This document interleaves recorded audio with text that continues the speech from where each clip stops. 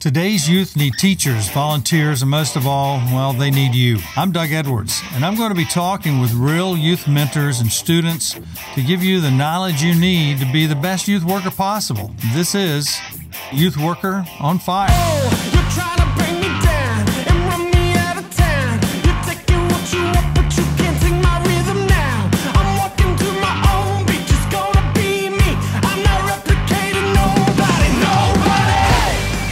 Hey everybody, it's Doug Edwards. Here we are on another episode, and I have a very special friend that known for quite a while.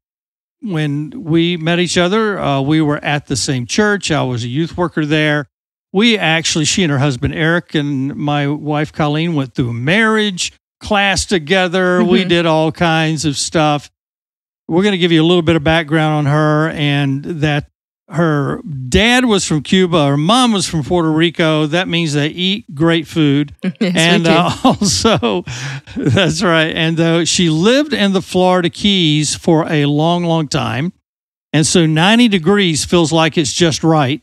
So if you don't like 90-degree weather, then if you do, then you understand Cary and where she's coming from. But Cary, just to give people a feel for your real life growing up, here's what I want you to tell us about, because very few people probably have heard these stories. Talk about growing up with your dad and swimming in the Florida Keys, and you know what story I'll end up asking about, but so that people kind of understand what your life was like growing up. Yeah, food and in the ocean were two big things when I was growing up. That's for sure. Well, my dad was a fisherman, and we lived in the Keys for a long time. And I would go out on the boats with him. We would go snorkeling sometimes. We'd go lobster fishing. We'd go crab fishing. We'd go just fishing. We would snorkel a lot. We'd be in the water together. And a couple of times while we were in the water, there were bigger fish in the water than we were.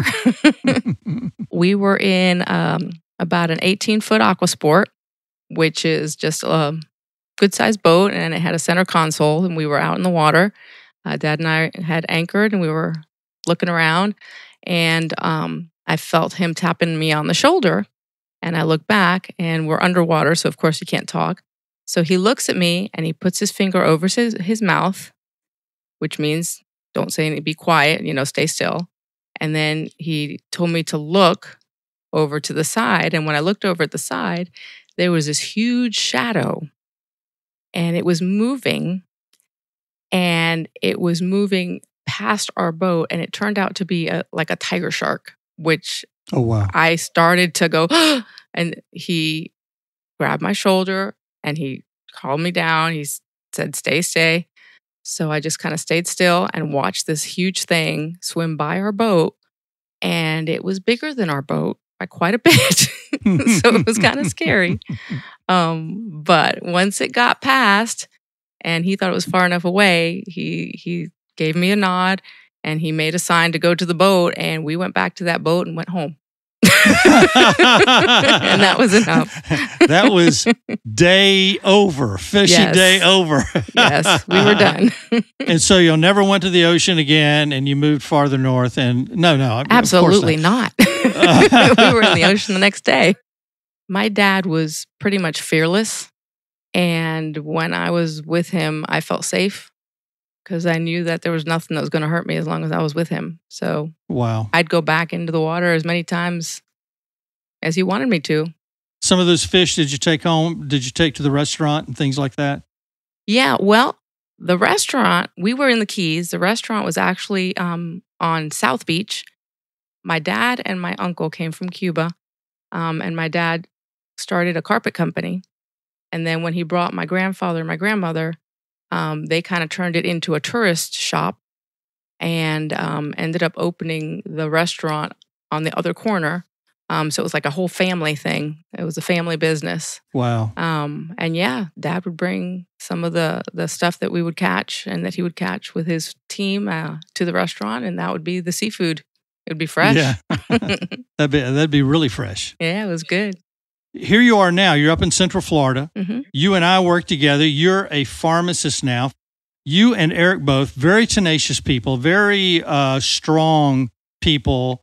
you'll have this fire inside you that makes you both high achievers.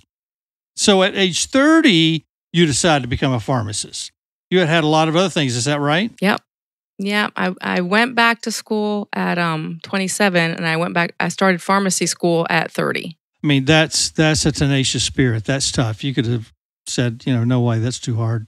I always call her Dr. Cary. Yes, you Or do. Dr. Ferree, because now pharmacists over the last, I don't know how many years now, but you have to be a doctor now. You have to finish that doctor's degree to be a pharmacist. So you're Dr. Cary Ferree. And so we do that. And she's in charge of the long-term care. Yep. She's the pharmacist for long-term care at a place called Bay Lake Pharmacy. Mm-hmm. We're hidden upstairs. And I told people we're the upstairs people now, and then later when we go into the new building, we'll be the downstairs people. Yes, we will. So nothing in between. We don't get to see, the world like everybody else. It's up or down. So we're going to be downstairs. After I stopped student ministry, I was looking for a job a few years later, and Cary was there, and things worked out. So I get to work with her at least 5 days a week. Yeah. Here we are, though. A pharmacist or any kind of medical personnel like that is like worth $1 million. So catch us up to date, though, and where life has led you to. A lot's going on. It's a busy time. I do have 2 daughters. They are now 18. They graduated high school. They're getting ready to go off to college in about 3 weeks. We're going to be dropping them off. They are going to 2 different colleges, which is good and bad, I guess. They're both staying in Florida, which is a good thing for us. So they're excited. We're finishing stuff up, getting stuff ready for them, as well as working. They're both working. Eric is working. We're all, we're all busy. But life is good. God is good. He has been good to us. He's helped us all through some good times and through some bad times, and brought us out the other side. And we're just very thankful and grateful that we have him and that we know him and that he is our rock. Cary was a volunteer with me for college and career students. Yeah. We used to go to a place especially called I forgot the name of the place. What was the name of that restaurant? One Flight Up. One Flight Up. There you go. That was it. That's it. Don't even remember what I used to do. But anyway, we used to work with college students, and that was one of the meeting places that we'd meet at. Her husband, Eric, did middle school work with me. He is a mechanical engineer. Yep. But he was absolutely fabulous with middle school students. And for those of you who work with middle school students and you love them, you know that once you volunteer with middle school students and that's your love, you don't really want to go anywhere else. And so here Cary is full circle again. I've been gone for almost 9 years from there. Now their new youth pastor, Zane Balmer, and his wife, Mackenzie, are doing things. And so they said, Cary, the girls have graduated this year. Why don't you go on a student missions trip with us? And where did they decide they were going to go? Miami. Which we call a foreign country. Pretty much. So for those of you who live in Miami, you're going, yep, that's right. And for those of you who have visited outside of Miami, you go there and you go, oh, this is a foreign country. There are more people that speak other languages other than English here. Yeah. So tell me a little bit about how they asked you and how you ended up going, and just tell us a little bit about how that whole scenario, ended up for you. Why you? Well, it's actually kind of interesting. They never really asked me. They actually presented to the congregation that they were going to do this mission trip to Miami. And they were just talking about, what it was going to be like, what it entailed, what their plan was. And I just felt God telling me that I needed to go and be on that trip. So when they finished, when the service was over and I saw them, I walked right up to them and I said, okay, I need to go on that trip. And they looked at me and they said, really? And I said, yep. Is it all right if I go? Because of course I walked up and I said, I need to go. And then I said, oh, maybe I should ask. Is it okay if I go? And they were positive about it and they wanted me to go. So it worked out well. Yeah. I just felt like I needed to be there. and God led me there. Yeah, and here's the thing about all of that. I don't know, which youth workers or volunteers or parents are even listening or whatever doing this thing right now, but I do know that there are people that involved with students that are listening to this. A medical personnel's worth their weight in gold to me when I would do a student ministry trip. If you had medical background, if you had any kind of medical in your history to where you've dealt with people on a medical level, or if you're a doctor or pharmacist who is a doctor, or you are a medic. We actually had a medic that went with us on a couple of trips before who had been a medic for the Air Force, Army, Navy, Marines. Oh, wow. All of them. And he went on 2 different trips. One was a winter retreat and one was a mission trip. So people like you are worth their weight in gold to the security of a trip because you understand things that we don't understand about the human body, about what's happening and all that stuff. Now, what people don't understand, I was going to save this till the end, but let's fuse this in since I've been fusing things already anyway. And that is that Cary and Eric have been running a Guatemalan mission for how many years now? Eric has been president of Mission House probably for about 6 or 7 years. We've been involved since 2009, but he's been president for 7 or 8 maybe actually, because Charlie Stewart, who was in charge stateside, brought Eric along for about 1.5 years before making him or switching over, giving him the reins and introducing him to everybody. It's been a while now that I think about it. 2009, wow. Yeah, that's been a couple of years now. Yeah. And that mission had been going on for quite a while before that. Yes. Wes Collins and his wife Nancy had started that mission through Wycliffe translators. Yep. And then I did about 5 years with Charlie and the Fergusons, different people. For people to understand, flying to Guatemala City, 8-hour drive out, and you are in the Mayan nation. Yep. You are with, my understanding, you can correct me if I'm wrong, because, I remember numbers and people go, you're crazy. Those aren't the numbers. But anyway, my understanding was, of course, we never saw them except for close to it, maybe market day, and then still not all of them, but about 40,000 in that St. John's District, Comitancillo in the mountains and all that. Is that right? Yeah. About 40,000, somewhere like that? Yeah, about 40 to 50, I'd say. And then you'd mainly see the majority of them on market day, even though you were in the city of Comitancillo, which is way out, by the way. How many trips do you think that you have taken? I personally have gone, I think, 12 times. And Eric has gone a few more times than that, quite a few more. And we're going to bounce back now. I wanted to give them perspective of your experiences, the person that you are. And we're talking volunteer. Number one, volunteers on the average last about 1 year. You and Eric, with me alone, I think you guys were 2 or 3 years. He might have been 4, something like that. Then his volunteer, y'all went on and did Awana. The missions project since 2009. You're not an average volunteer. Neither one of you, way above average. People are going to learn a lot from you and what you're saying here. So let's go back to Miami now. Tell me what it was like looking back. You're 2 weeks out since you've been on the project. It was different. It was a different set of circumstances for me. With the Guatemala trips, I was used to just going and jumping right in, hands-on, being part of the team, working with the kids, going on the house visits, just being one of the workers, and just doing it. And then, Eric would be in charge, or Buddy and Dolores were in charge 1 year, or, there were different people who were leading the trips. Eric led most of our trips after the first year. And people would say, oh, well, you and Eric lead. And I'm like, no, Eric leads. I'm his wife. I'm on this trip just like you are. And if he says we're doing this, that's what we're doing. I don't make the decisions.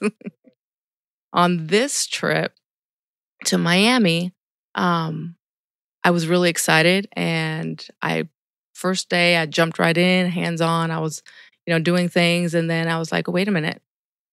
Kenzie and Zane would have say, okay, well, we're meeting for this and we're doing this, and it's like, oh, okay. So I'm not all hands on the whole time. I'm kind of doing this other stuff on the side.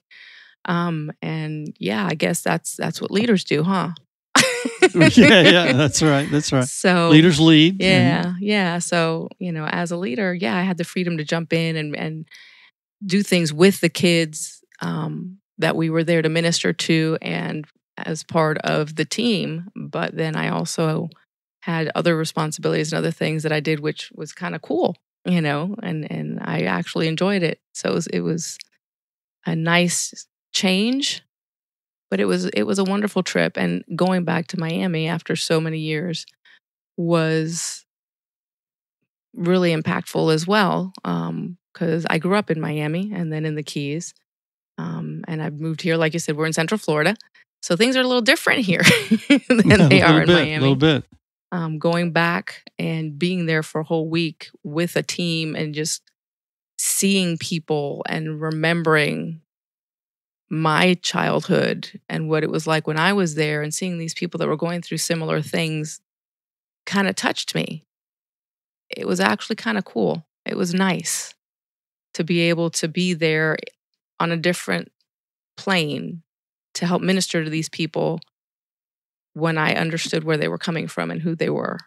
So worst moment, give me your worst moment, best moment. Worst moment. I was in the kindergarten room for part of my time there because I just love the little kids. They're just so real. Little kids don't lie. They tell you what it is, just how it is, and you can see everything they're feeling. So one of the days there was a little boy, and he was very affectionate, and he would always ask, "Do you love me? Do you love me?" And he obviously needed to feel loved. And there was some issue where there was an issue with him and one of the other boys, and they didn't get along, and the teacher pulled him aside and said, "We're going to have to call your mom if you hit this little boy again." And he threw himself down on the floor and was crying and said, "You don't love me. You don't love me. I want to die." Oh, wow. And this is a 5-year-old little boy. It's like, how would he even come up with that? Why would those words come out of his mouth? "I want to die. I want to die." And my heart just broke right there. And I picked him up and I hugged him and I told him, "I love you. I love you. I love you. We don't want you to die. We want you here. God made you. There's only one you. We need you to be here because that's why God put you here. So please don't ever say that." And he was crying still and said, "So do you love me? Do you really love me?" I said, "Yes, of course I love you. And you know what's more important? Jesus loves you." And he said, "Jesus loves me?" I said, "Yes, Jesus loves you. Why do you think he put you here?" And he just was, weeping and slowly calming down. But that just broke my heart. A little 5-year-old boy would even think something like that, let alone be screaming it as he's on the floor crying. That's a very moving moment. And those are the places those are the people you don't see unless you're involved in places that are uncomfortable. Yeah. And most of us don't like to be uncomfortable. I don't like to be uncomfortable. But when you go on trips like that, it forces you to be in an uncomfortable state with uncomfortable people who are aching for Christ. And that's where we see the reality of Christ. Right. Not when we're in church away from people who desperately need Jesus. Church is places to bring people like that in and their families and show love where they've never felt that kind of unconditional love before. Very difficult place. That's amazing. That's amazing. Tell me your best story now of the Miami trip. Oh, wow. There were a lot of really good moments. Basically, just seeing the students that we took down there, because, of course, everybody has their own expectation right? Before you go on the trip. So just seeing the students on the first day as we got together, and we're talking about things, and every evening we would worship, and pray, and just share some time together. Seeing the progression from the first day to the third day to the fifth day. By the third day, those kids, yes, they had seen each other and they knew each other. They were singing their hearts out. They were hugging each other. They were praying together for each other, and they were just laying it all out on the line. And I think that at those times, I just saw the power of God right there. It's like Jesus was so alive and working in those kids' hearts, and in them. We had gone to serve other people, but in those moments, Jesus was working in each of their hearts as well. And I think that's what will stick with me the most from this trip, is just seeing them grow in their faith, seeing them go from being very bashful and not wanting and to even talk to anybody. And then on our second day there, we went on a prayer walk on South Beach with signs that said free prayer, and walking up to strangers and saying, "Hey, can we pray for you?" So what happened there? Did y'all pray for people? Did most people say yes? Well, it was a mixed bag. It was a mixed bag. We broke up into groups, and a lot of people would say no thanks and just keep walking. And, haha, we prayed for them anyway. Right, They just- right. Uh-huh. And quite a few of the people that said, "Yeah, sure, you can pray for me." And we'd ask, "Okay, what can we pray for?" They'd say, "Well, for wealth or health." Those were the two most popular, health and wealth. Pray that I can get enough money, and it's just like that hits you in the face. It's like, okay, that's not normally a thing that we pray for, but yeah, we're here to pray for you. So, and through the prayer, we would share the gospel. And again, some of the kids were very bashful, but across the course of the day doing it, they opened up, and there were a few of them that were just out there praying their hearts out for people and just walking up to strangers like they'd known them all their lives. "Hey there, sir. How can I?" It was really cool to watch the kids do that. So let's jump back to Guatemala, and before we go any farther, if people want to get in touch with you and Eric, There's actually a website. It's Mission Housing Ministries. So it's mhmguatemala.org. M as in Mary, H as in Harry, M as in Mary for Mission House Ministries. So mhmguatemala.org. And that has links to all of the different people who are involved, all of the volunteers. And you can get in touch with Eric, you can get in touch with me, you can get in touch with Leslie, you can get in touch with Ovidio, who's in Guatemala. Lots of people that way, and it shows everything that we do, and it has links to emails and videos and information. now, worst and best moments in Guatemala. Our very, very first trip to Guatemala, which was a whirlwind.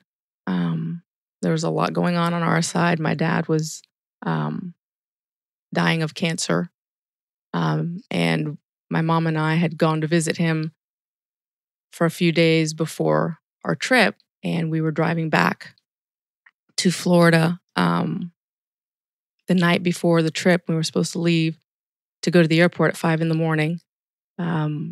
The person who was supposed to lead the trip was not able to lead the trip because they had a health issue. So Buddy and Dolores came in, and Franz Martins came in and took over that trip. We got there, we got on the plane. Our girls were about 4 years old at the time, and we have twin girls. So yeah, it was my husband and I and our twin girls and my mom went on this trip, first mission trip ever. And we were going to change the world, and it was wonderful, and we were all excited. And we went there to serve and to help people, and we met so many wonderful, amazing people. But while we were there, one of the days that we were in the village, Dolores McCrory came up to my mom and I and asked us to share our story with the Mayan people, with the women particularly. And as we did that, these wonderful women who I've never met before and I had never seen before and were in a totally different country started reaching out and weeping with my mom and I and praying for us and hugging us and holding our hands and telling us that they were going to continue to pray for us, that God loved us and that they understood what we were going through because they had gone through similar things, which I think is why Dolores wanted us to tell that story. It was just amazing and totally unexpected because we went to go help them. It wasn't supposed to be the other way around. Yes, It's like, what? right, You're helping right. me? No, wait, no, that wasn't the idea. We're here to help you. You can't help me. But no, that's exactly what happened is they helped my mom and I work through a whole bunch of our own emotion with what was going on with my dad and his illness and everything that led up to it. So yeah, that would have to be one of, I think, the best. It was, yeah, we cried and everything, but it was still the best. Well, Guatemala is quite a mission. And we've talked about this, so I'll say this. For those who are youth pastors, my preference always is to go with a student missions group that's designed for students. But if you are secure in what you're doing and how you're handling your people, the Guatemala trip with Cary and Eric is a beyond amazing trip. It does not have all the safeguards. You would have to talk to them about all the safeguards they have. And because you were still pretty much on your own, even though you're with them. The 5 times we went were beyond amazing. They were life-changing for every student that we took. Unless you've been to Central America, unless you've been to the interior of places like that. We go to vacation a lot of these places. We did many missions in the Dominican Republic. Well, and on the last day, they would take us to a resort, and we would have 5-star resorts and all that the day before we'd fly out to come back home. That never completely happened in Guatemala. No. You didn't quite get the 5-star thing coming back or going in. So I'm always impressed with you and Eric and what you do. I'm impressed with you on a daily basis of what you do at Bay Pharmacy. Oh. The pressures, guys, you would not believe what long-term care and the rest of the pharmacy deal with patients day after day.